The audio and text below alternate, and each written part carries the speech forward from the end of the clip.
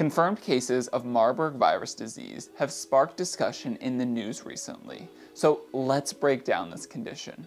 As the name implies, this disease is caused by the Marburg virus, which is part of the filovirus family, which also includes the Ebola viruses.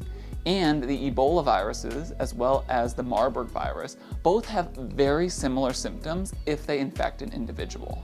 But the Marburg virus typically is found in African fruit bats, but it can infect and spill over into humans if humans come in contact with an infected bat's feces or their saliva.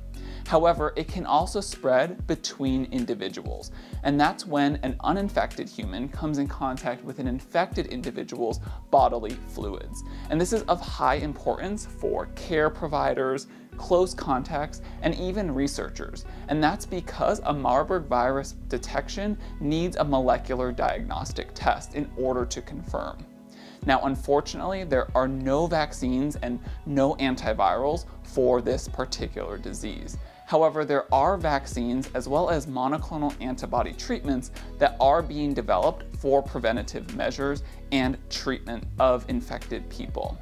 And with case mortality rates ranging from around 30% to even up to 90%, depending on the outbreak, averaging at about 50%, this is of critical importance for individuals to be aware of, and as more information becomes available, we'll be sure to keep you informed.